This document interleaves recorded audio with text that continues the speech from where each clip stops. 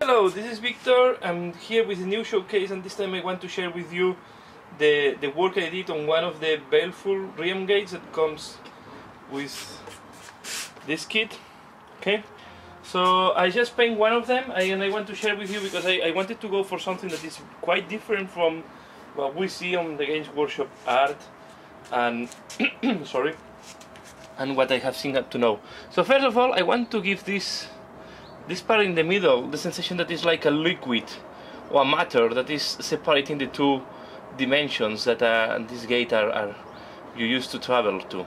So this is why I use this glossy varnish, because I want to give the look that this is like a liquid or something strange matter. I don't want to give this sensation that is fire or something like that. It's not something weird. I went for this looking and here like a marble, black marble, and then yeah, I also did the rest of a stone, so I wanted also this to look like a stone. If I go to the other side, here I also did something different from what is normal seen. I want to give this glowing effect on the runes, and then the columns I also went for this type of marble looking like. I hope you find this interesting. I just want to share, I use a lot of weathering powders to do all this sensation and to break the uniformity of the gray on the rocks. I did some greenish powders, browns, and also even yellowish powders to break with this sensation.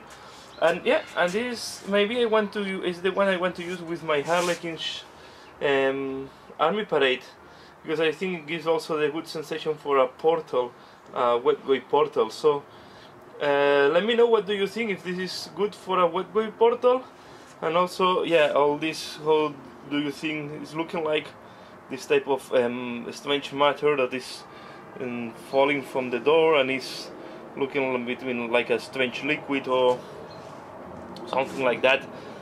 That I give all these different highlights with purples, pinks and blues. So this is all what I want to share, and now I will put some pictures, some tail pictures of this gate.